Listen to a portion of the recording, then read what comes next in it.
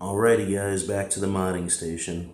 So we're going to take the Hubsan X4 H107D Plus out tomorrow and try to fly it with the new VR-D2 goggles. And I noticed that during my testing that the AA batteries just get chewed up real fast, and we already knew that. But like in 10 minutes it drained half the battery. So I am doing the lipo modification on this. As you can see, I've already gotten into this. This is a female JST connection. I have not finished taping up things, but I did rip the entire battery tray out. Simple to do, guys. Pair of pliers, just reach in there and start bending plastic until it pulls right on out of there easily. Takes about 10 minutes to get the battery tray out with a little bit of force. Once I opened it up, I noticed that they did have the antenna weld soldered on here, so I'm not going to mess with this yet. We'll see what kind of range it gets. But this does have the 501S pigtail FPV antenna on there. It looks identical, and it does have the IPEX connection, so we're going to go ahead and probably, not tonight, but we will go ahead and put the 14 dBi high gain antenna panel on there and see if that makes a difference. I'm not going to do it right now, but I do have that ready, and I'm getting ready to put the male JST connection on the LiPo battery that I have here. As you can see, SEMA X8W battery for the SEMA quadcopter. Fits in there nice and perfect. And I've got the wires ready to tape up and get going here. But that fits in there. It slides right in when the battery case is on there, just like that. And I am going to cut a little hole here so that I can just plug in the charge port whenever I want to without having to take the battery out or remove it at all. So we'll make this real easy setup. But right now I just want to show you how easy this is to do. It's just the 4 screws. You can see the holes, 4 screws. It just pulls off, and then you can start pulling and prying on things. I have tons of JST connections because I do a lot of projects, as you guys know. But we're going to go ahead and finish this up. We're going to go ahead and finish this up on camera here so you guys can see what I'm doing. And we'll try to make this as simple as possible. I wanted to take this out tomorrow to do a flight and test out the goggles and see how everything works. But it was draining through the AA's so quick, I just figured it would be easier just to go ahead and do the battery modification tonight so I don't have to stress anything tomorrow when I get started. So let's go ahead and tape up these wires, give them a good coating here, and one more wrap on the far end. Pinch it, move it over just a tad. Beautiful. We will go ahead and pull this apart if I can here. Oops. Gentle, Dan, gentle. Oh my gosh, trying to break things. Okay. Make sure there's no extra wire sticking out there. Excellent. Give that all a good pinch. Take that other piece that I tried to rip off the transmitter here. Probably easier to use scissors, guys. I just don't have any readily available, so we're going to go ahead and just finish this up how I'm doing it. Make sure I've got a good, nice, tight coating over all of it here.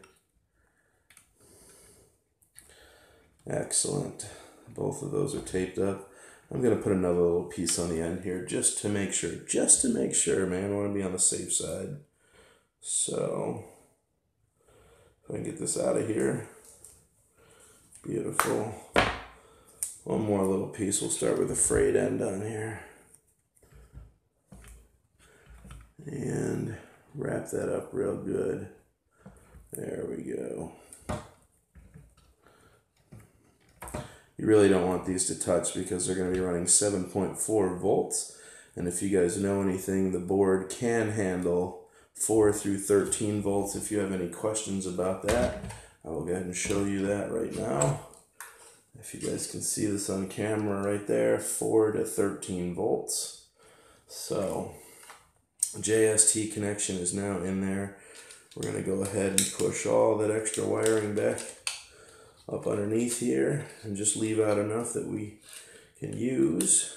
If I can get this down in there. Come on now. There we go. Push all that extra wiring back underneath the board so that all we have is that sticking out. Excellent. So pretty easy, as you guys can see. Very easy to do. And for now, that's it. I used the original wires that came on the battery connection for the tray, installed the female JST connection, ripped out the old battery case, and now we're going to go ahead and put this back on there, and we'll do the antenna modification another time. I just wanted to get that all set up so it was nice and easy to do. And let's go ahead and get this back on there if we can. Beautiful. So there you go. Easy. We'll go ahead and put these screws back in. Go ahead and put these screws back in here.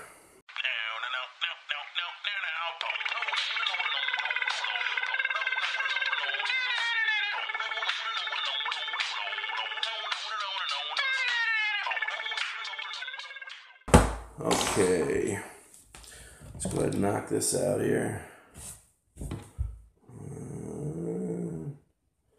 See which ones it is here. Got plastic all up in here. Come on, get off of there. Really? All right. There's one. And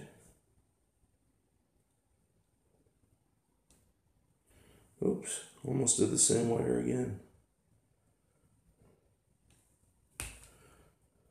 Come on, you. There we go. Okay. And let's go ahead and do a good tightening job here if I can.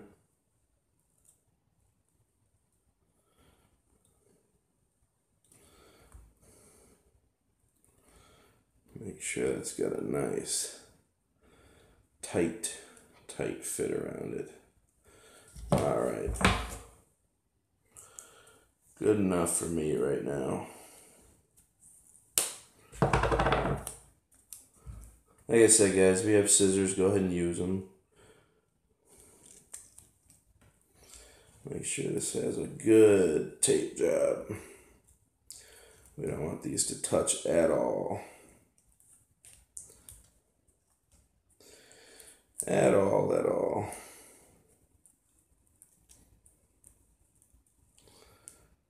All right, one done. Move on to number 2 here.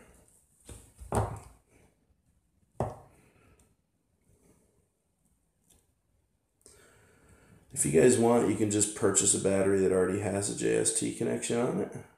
I just have a ton of LiPo batteries laying around, so I figure for projects like these, I can use batteries that I don't have the parts for anymore, or the vehicles that go to it. So we just use the old batteries for that purpose.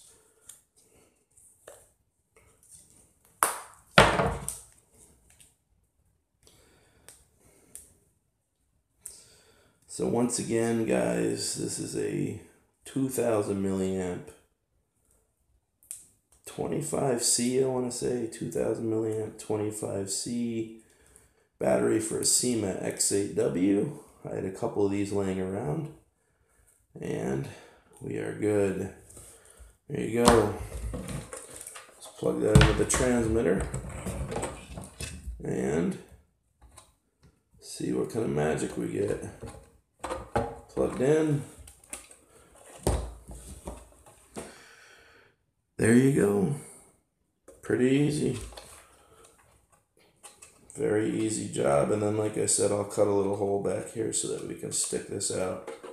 But for right now, let's go ahead and tuck this in this way. There we go. We can get all that extra wiring in there. There we go. So for right now, it'll serve its purpose. I don't know what I did with the back. I think the back's in the other room. But that's how we're going to do that. And then we're just going to drill a little hole at the bottom of the transmitter to stick the charger out of. And then I don't have to mess with this again. I can just push the back on, and that's the end of it. So, all right, so there you go, guys. That's what I was talking about. Just punch a little hole in the bottom for the charge port, and ready to go. So now it's on the wall there charging. So every time I come in, I can just plug it in, charge up the transmitter, and done. Easy peasy lemon squeezy. All right, guys, drone worship, I'm out. Toodaloo.